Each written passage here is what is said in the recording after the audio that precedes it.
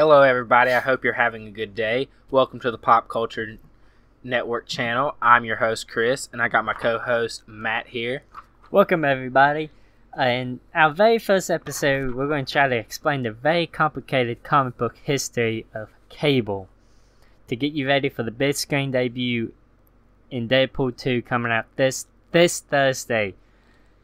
Josh Brolin will be playing the character of Cable. Brolin just got done killing half the universe in Avengers Infinity War. Cable was created by comic book writer Rob Liefeld, the self-proclaimed Michael Jordan of comic books. Cable is the perfect character to be introduced in Deadpool 2 because Cable is a very serious character. He loves big guns, and Deadpool works best when he has a serious character to bounce off of and endlessly pissing off. There has been multiple comic book series starring both characters, with the longest one called Cable and Deadpool, which ran for 50 issues from 2004 to 2008. Alright, so Cable has one of the most complicated comic book origins, if not the most complicated. So please stay with me here. Cable's actual name is Nathan Summers, and if that last name sounds familiar to X-Men fans, it's because Cable is the son of Scott Summers, aka Cyclops, and the clone of Jean Grey named Madeline Pryor. Pryor was created by the villain Mr. Sinister, so here's where it starts to get weird. Cable's birth was actually a part of a grand plan by Mr. Sinister, who believed the child could take down the godlike villain Apocalypse. And when Apocalypse caught word of this, he wasn't too happy, so he kidnapped baby Cable and infected him with a deadly techno-organic virus. The virus itself works by slowly turning its victim's flesh into technology until he or she dies. That's why his entire left arm is bionic and he rocks a cybernetic eye. Anyways, back to this very complicated origin story.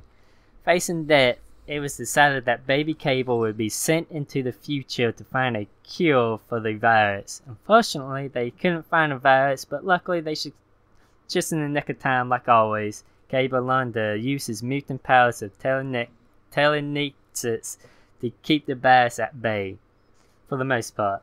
But doing so, he can't use his full mutant powers, or the virus will take over and will kill him.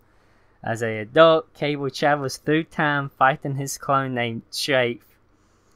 Of course he has a clone of himself that is a villain. If his mother's a clone, then more likely he has a clone of himself trying to kill him. Anyways, his top 3 villains are Mr. Sinister, Apocalypse. Can't imagine why he would hate Apocalypse, and obviously his clone.